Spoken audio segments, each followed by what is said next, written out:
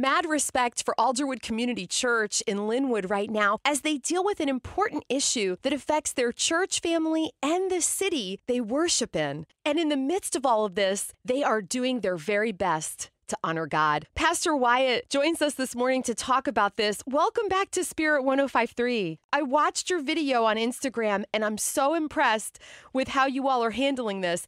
Would you share what's going on? Yeah, we're located right in the heart of Lynwood, which is an exciting opportunity of where God has us, just because we see Lynwood growing up around us, and we're looking forward to the opportunities to represent Jesus right in the heart of this city with apartments around us, with low-income housing, with senior facilities and multilingual communities all around us. And we think that God has us here strategically. And light rail is coming up in the next decade through this area, connecting what they've already done in the Northgate area through to Everett. And we've known that for some time. And we're actually excited about it because we think it's going to connect more people to the gospel through our church. But we learned last week that the specific plans that Sound Transit has right now for light rail would actually include taking our church property, both of our buildings and the entire property. And they would compensate us for that at market value, but it would mean us relocating. And that's not something that we want to do. We really feel like God has us here for a reason, and he's got a future for our church right in the heart of Lynwood. And so we are hoping to work with Sound Transit to ask them to change their plans and to work together so that we can both accomplish what we're trying to accomplish here. It's so hard when you're in a sticky situation like this because you know that the church is good for the community, but you want to communicate that message in a very winsome way. So how are you all going about this? And I love your heart to do this, by the way. Yeah, as we've thought about how to represent Jesus in this, one of our fears is that we would actually be successful in keeping our property, but in so doing, we would tarnish the reputation of Jesus by being angry, by being seen as people who care more about our own interests than we do about our community. And really, it's the opposite of that. We want to stay because we love this city, and as much as we care about our buildings, we care far more about how people see Jesus here than keeping our property. And so we're going to speak up, and we're going to represent ourselves as best as we can and talk about why it's so valuable for our church to be where it is. But we're going to do everything we can to communicate that in love, to be respectful and honoring of the officials that are involved in this as well. They're not the enemy. They're doing their job as well. And so we want to make sure that we honor Jesus in the midst of that. It's crazy because some really good can come out of this if everybody comes to the table politely and kindly, just like you're doing. And that really inspires me.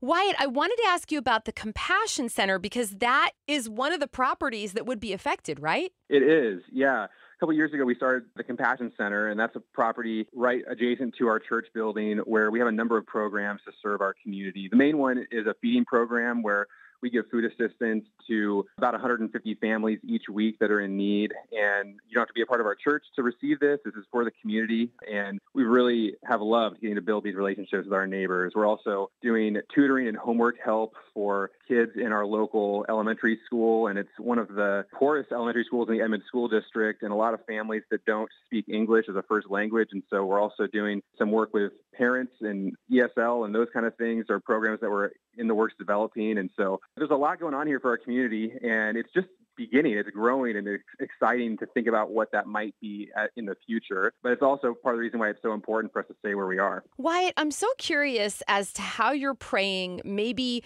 in your own heart, because obviously God will still use you and your church. He can provide more property. But what comes to mind for me is the prayer that never fails: God, your will be done. Like, what's going on in your heart? Because there are people listening right now who are going, man, I feel like I'm in a situation like this. I just want God to decide. Yeah, I think exactly what you said. Lord, your will be done. I think we've been really asking the Lord explicitly that he would give us favor with these officials, that he would allow us to keep our property. But every time we pray that, at least as I'm leading our staff and our church in prayer, we're also praying, Lord, we want your kingdom to be here more than anything. We want to be used by you for Jesus' purposes. And so we're willing to follow you where you lead. And if that's not what we think, if that's not being here, that's not the plans that we've been laying, then we're okay with that. But we also know what we want. We're going to ask for it. And we know that you love to give good gifts to your children who ask. And so we're trying to kind of do both of those things at the same time, not hold so tightly to what we have right now that we're missing something that God wants to do, but also to be honest and to ask for what we want. Amazing. Pastor Wyatt from Alderwood Community Church. I'm going to be praying God's will over this myself. Thank you for being here today. You're welcome. Thanks very much.